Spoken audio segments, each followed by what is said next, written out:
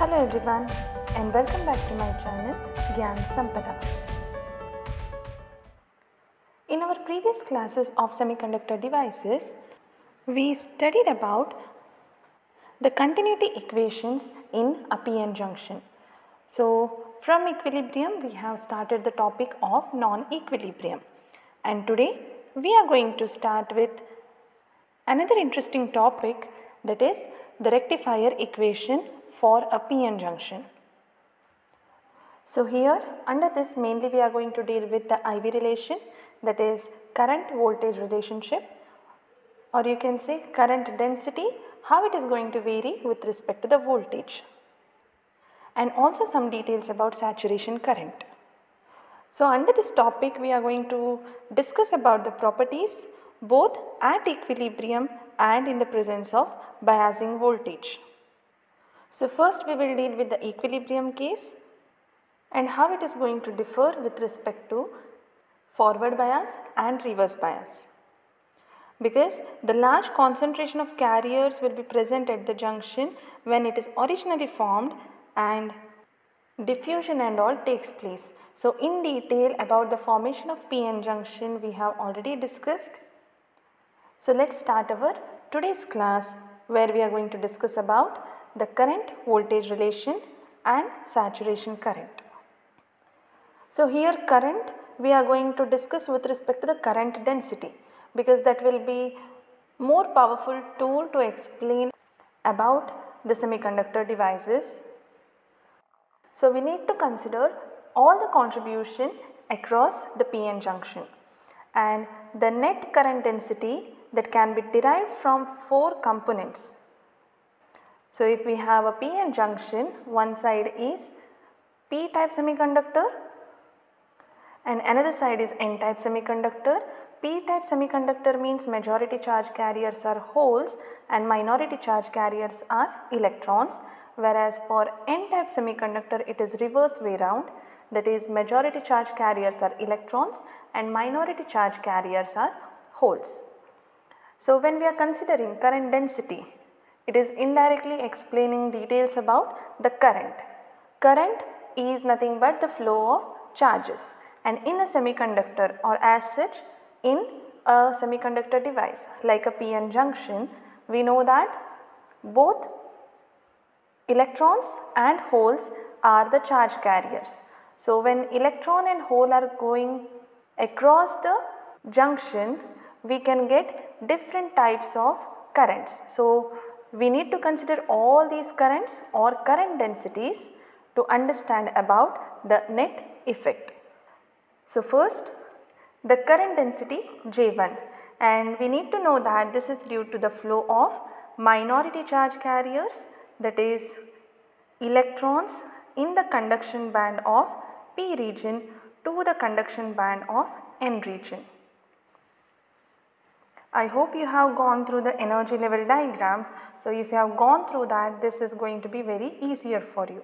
However, we will discuss it later on. So semiconductor, it is characterized by certain energy gap which differentiates between valence band and conduction band. J1 corresponds to the flow of minority charge carriers, that is electrons, from the conduction band of p region to the conduction band of n region. And since the electrons are negatively charged, the conventional current will flow in opposite direction, that is from n to p region. So this is the direction of J1. So J1 flows from right towards left, and this is with respect to flow of electrons. Then moving to the second is J2. The majority electrons in the conduction band of n region flows to the conduction band of p region, and this gives rise to the current density J2, which will be flowing from left, that is from p towards n, because electrons are again negatively charged. So current direction is going to be opposite of that of electron movement. Next one is J3. The majority charge carriers in valence band of p region So that is nothing but holes. These also can flow to the valence band of N region, and this gives rise to the current density J3 flowing from left towards right. So direction is from P towards N because it is representing the movement of holes which are positively charged. So the direction of current is also going to be with the direction of the holes. So that is from P towards N. And finally J4. So the minority holes whichever are present in the valence band of N region, they also can flow to valence band of P region, giving rise to the current density J4, which is flowing from right towards left. So again the direction of flow and the direction of current density is going to remain same because holes are positively charged. So these are the 4 current densities which will decide the net effect. And thus the net current density will be the contribution from all this. That is total current density J is equals to minus J1 plus J2 plus J3 minus J4. So negative sign indicates the opposite direction, and also you can remember both are because of the minority charge carrier flow. J1 is with respect to minority electrons from P towards N, J4 is minority holes from N towards P. So collecting the terms, we can write net current density is equals to J2 plus J3 minus of J1 plus J4. Let us call this as equation number 1. And our next task will be to find out what is J1, J2, J3 and J4. So here we are going to again make use of our previous knowledge, and let's continue towards it. So first is J1. J1 is going to be very small and it is almost constant, mainly because of 3 reasons. First one is minority electrons are very less. That is the minority charge carriers in the conduction band of P region. Their number is very less because majority charge carriers are holes and their number is going to be dominating on the number of electrons. So if the charge carriers are less, it means that the current density is also less. Second reason is the motion of electrons in bulk material is not affected by applied voltage. So this is again indirectly the reason is their number only. And finally third one is potential is always downwards. So due to all these reasons, we can say that J1 is very small and with respect to change in potential it is almost constant. There is no much variation. Moving to the second one, J2. J2 is a function of potential because it is due to the majority charge carriers, that is electron flow from the conduction band of N side towards the conduction band of P side. So here it is a function of potential because without potential some things are complicated. So with respect to energy level diagram we have already understood, and again we will glance over it. And this J2 is given by C1 exponential of minus EVT by KT, which we are calling as equation number 2. Here C1 is a constant and Vt is the potential when junction is biased. So when we say it is a function of potential means biasing is done. So in a PN junction we have studied about 2 types of biasing.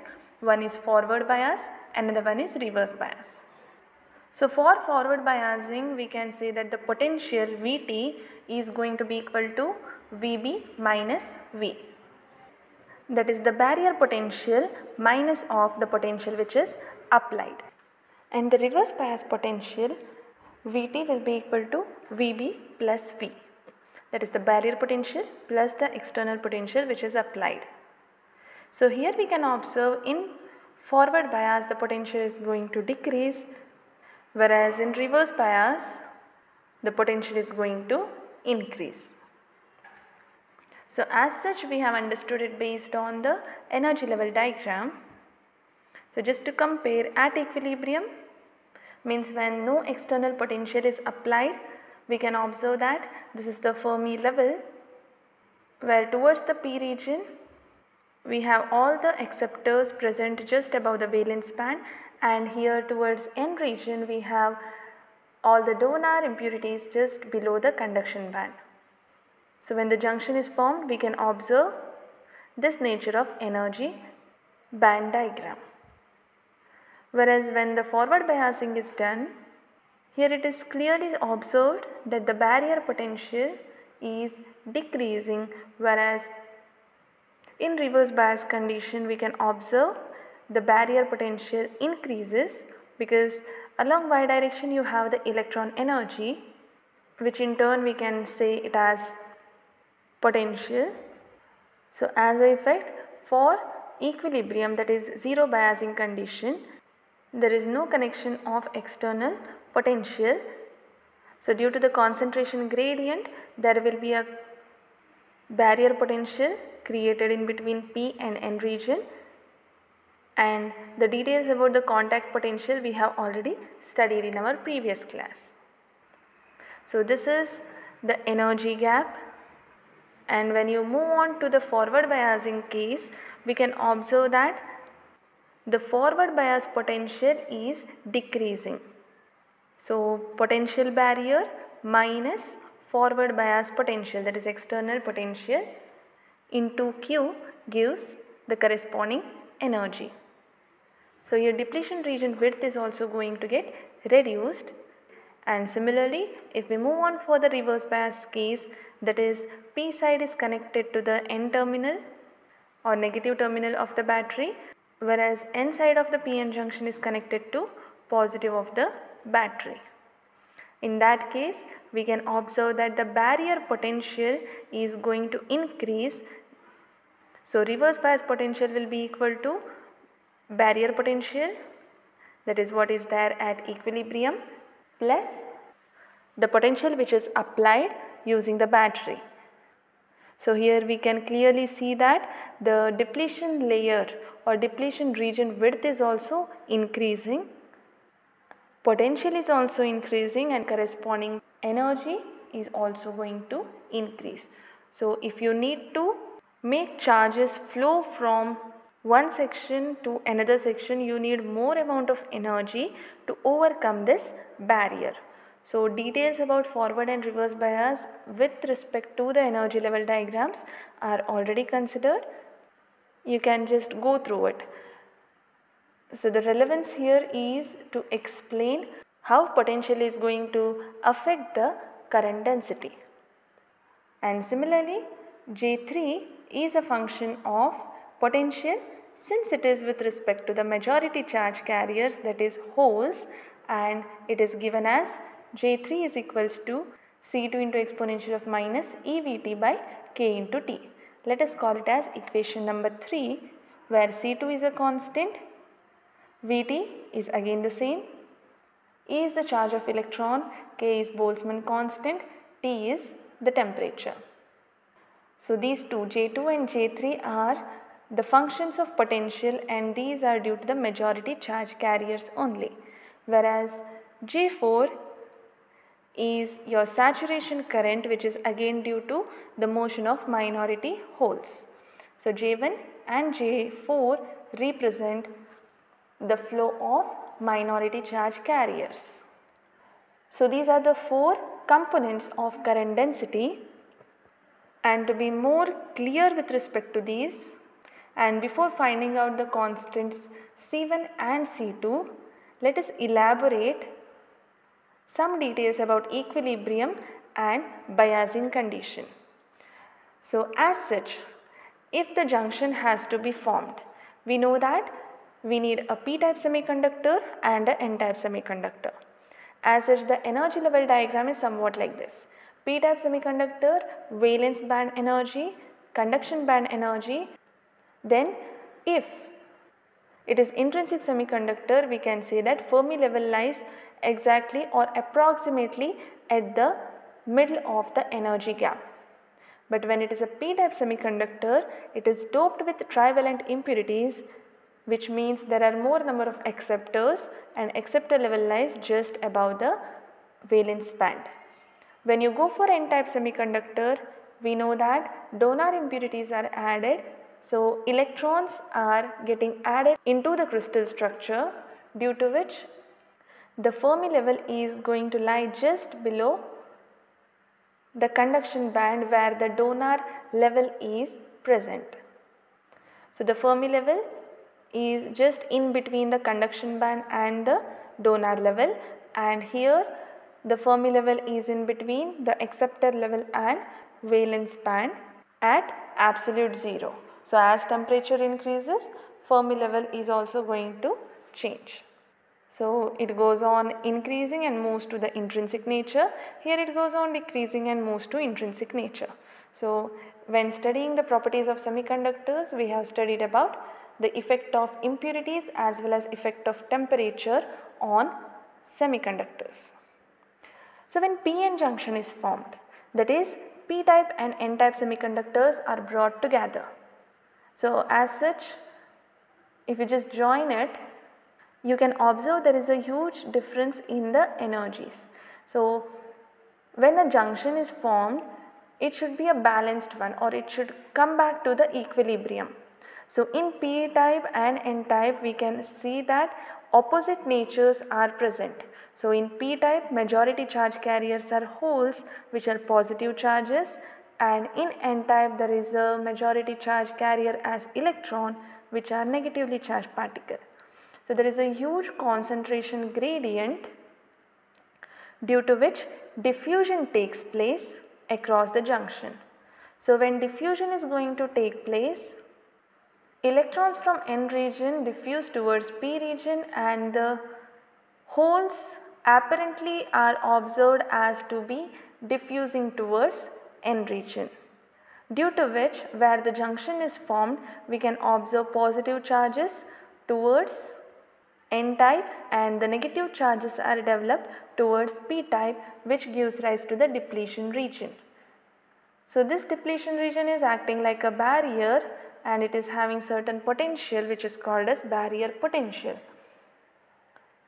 At equilibrium, the Fermi level is like this, what you can observe here. Because Fermi level is a very important aspect, and you can't say that in some part it is somewhere and the energy corresponding to the Fermi level is something else in other part of the same system. So always equilibrium or balancing should be there.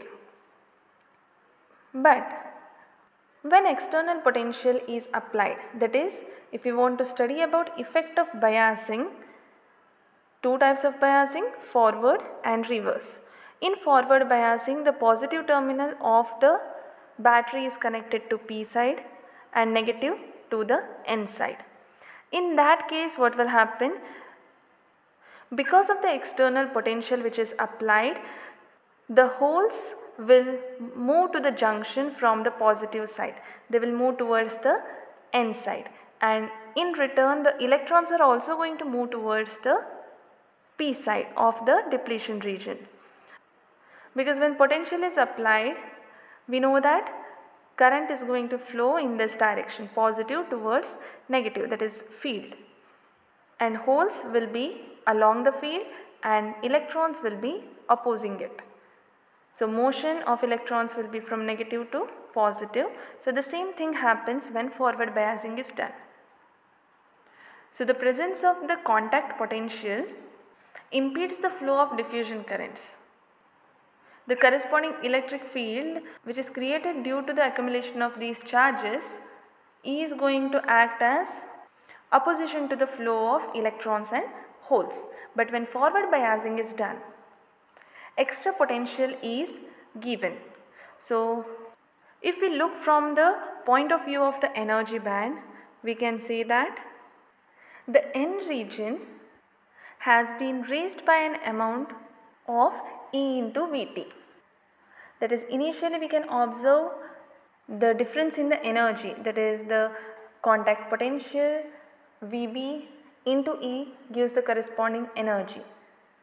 But now because of forward biasing, because of the movement of the charge carriers, this N region is being raised. So the energy is going to get raised, which indirectly reduces the barrier potential and thus the width of the depletion region. And due to this, we can say that there is a comparatively easier flow of charge carriers across the junction. That's why the current is going to flow for forward biasing, whereas in reverse bias, we know that negative terminal of the battery is connected to P side and positive terminal is connected to N side of the PN junction. So here we can observe the reverse bias connection and its effect on the edges of the energy bands, in which we see that the height of the potential is now increased by certain amount of EVT, where VT is VB plus V. And here again there is a recombination and generation of currents, and here there is again recombination as well as generation currents for both holes and electrons. So if we move in detail with respect to the procedure and the corresponding currents, equilibrium, non-equilibrium, then we can say that the generation fluxes are again unaffected by VB, that is the barrier potential, because the junction field is still strong enough to accomplish the sweeping. Whereas on the other hand, as the height of the potential barrier increases, the generation flux for both electrons and hole decreases. And that factor is what is exponential of minus EVT by KBT. And these are some of the details about the formation of a junction and the effect of biasing. So then moving to the value of C1 and C2. So as such, at equilibrium, we can say that potential is equals to 0, based on which we can say VT is equals to VB, that is the total potential is equals to barrier potential.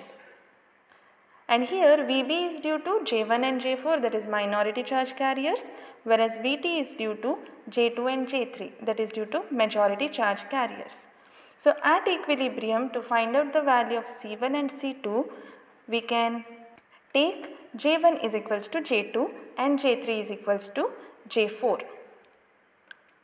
So with respect to conduction band and valence band. So in equilibrium, we say J1 and J2 are equal to each other, that is flow of charges. As such, we have J2 is a function of potential and J2 is equals to C1 exponential of minus EVT by KT. VT is VB at equilibrium because external potential V is equals to 0. Thus we can say J1 is equals to C1 exponential of minus EVB by KT because J1 is equals to J2. As such, this is the expression for J2, but instead of VT, we have written VP because V is equals to 0. So if we need to find out what is the value of C1, we just need to bring this exponential towards LHS. So C1 will be equal to J1 divided by exponential of minus EVB by KT, that will be equal to exponential of EVB by KT. So we are bringing the denominator term to numerator, so e raised to minus x will become e raised to x, calling it as equation number 4, which gives the value of C1. See why we are finding out the constants, because final equation whatever we get, we need it with respect to all standard constants and the potential.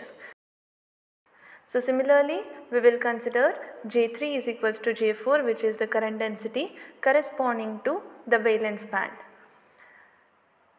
We have J3 is equals to C2 exponential of minus E Vt by Kt, and here J3 is equals to J4, so substituting J4 is equals to C2 exponential of minus E, instead of Vt we have Vb because V is equals to 0, divided by Kt. Similarly, On simplification, we get C2 is equals to J4 into exponential of E VB by KT, calling it as equation number 5. So now finding out what are the actual values of current densities by substituting equation 4 and 5. As such, we have equation number 2 as J2 is equals to C1 exponential of minus E Vt by K into T. Substituting the value of C1 from equation number 4, we get J2 is equals to J1 e raised to EVB by KT into the same term, which on simplifying we get J2 is equals to J1 exponential of E VB minus Vt divided by KT. So we have expressed J2 as a function of J1 because we know that J1 is independent of potential or there is no huge variation. So with respect to this constant, we are defining J2. So it is similar to that of a equation corresponding to a wave. So where we just write the amplitude or displacement for explaining the motion of the wave as amplitude into the phase. So in the same manner here J1 into exponential of the function of potential. Let us call it as equation number 6, and similarly we are going to find out what is J3. Equation 3 is J3 is equals to C2 exponential of minus EVT by KT. Substituting the value of C2 from equation number 5 and simplifying, we get J3 is equals to J4 exponential of E into VB minus Vt divided by K into T. Call it as equation number 7. And after finding out J2 with respect to J1, J3 with respect to J4, we can go for the net effect. So adding equation number 6 and equation number 7, we get J2 plus J3 is equals to J1 plus J4 into exponential of E VB minus Vt by KT.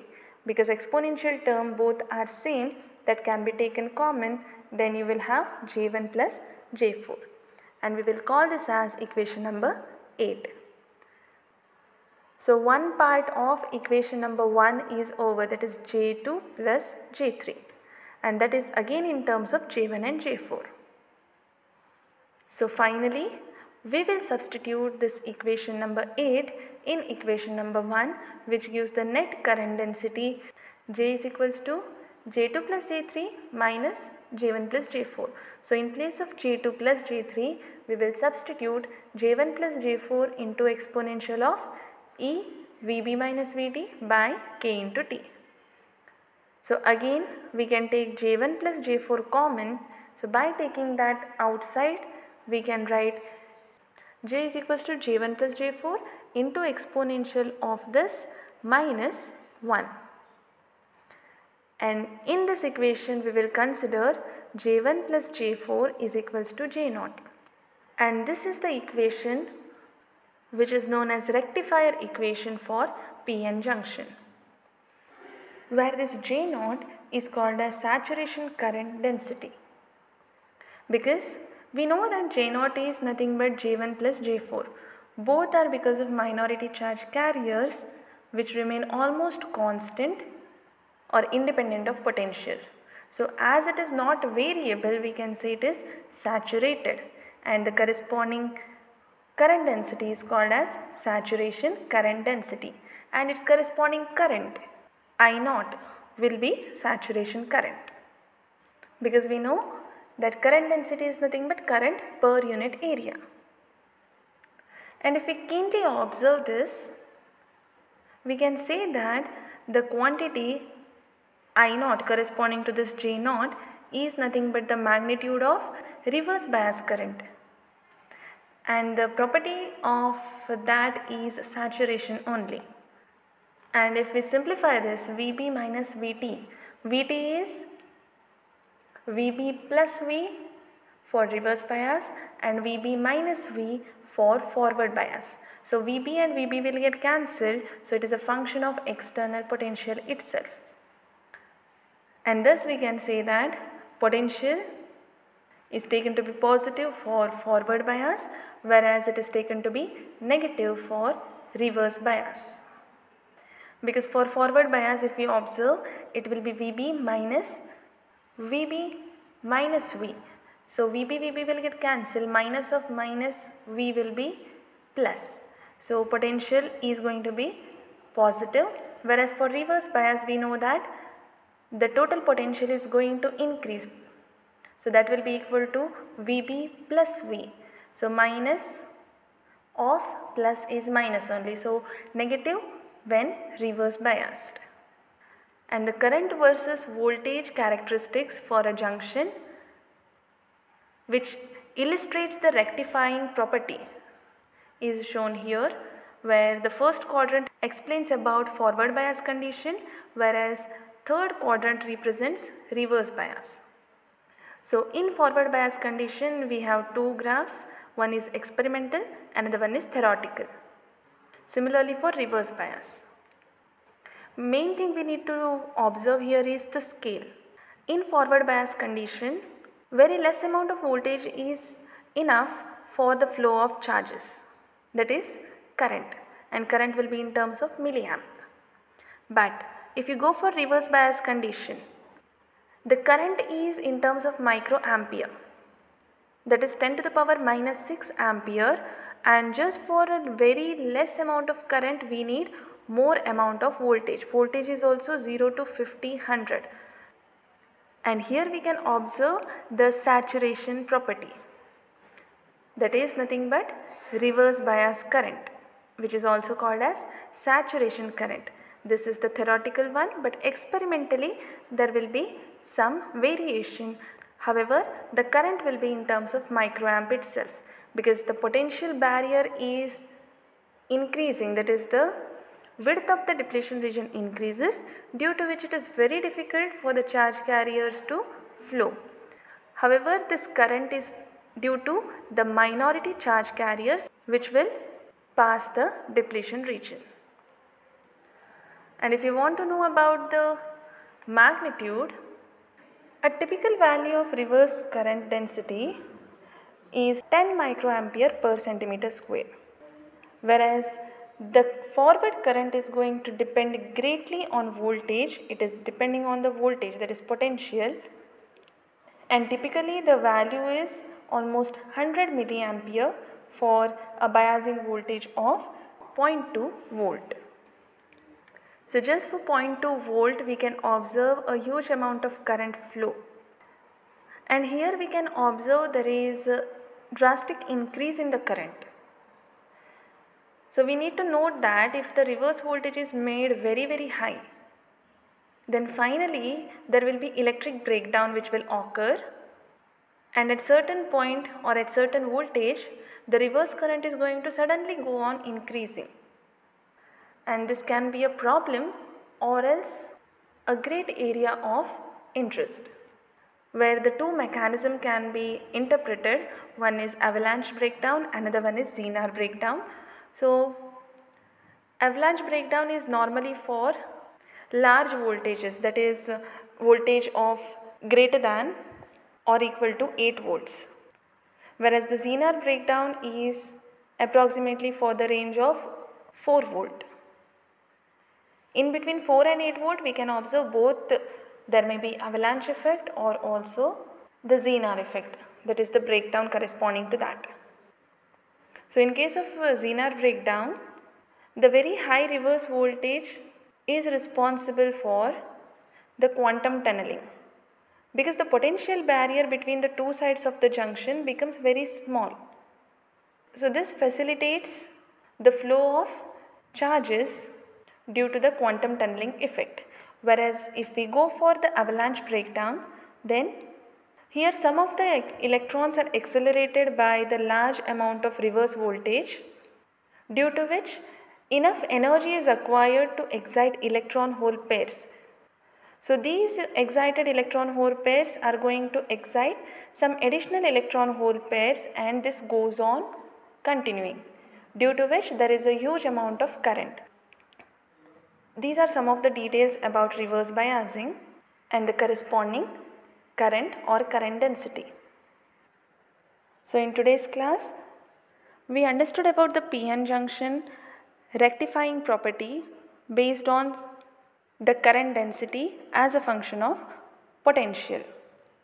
So from current density even we can get the current as both are related to each other. So indirectly we have also understood what happens on biasing or on formation of p-n junction. So how the potentials are going to vary, which indirectly explains this graph, is also understood. And with this, the theory part, which is important to understand some of the devices, is completed. So in the next class we will start with some of the devices like tunnel diode. Till then, study well, practice more, and stay tuned for more such physics related content. Thank you.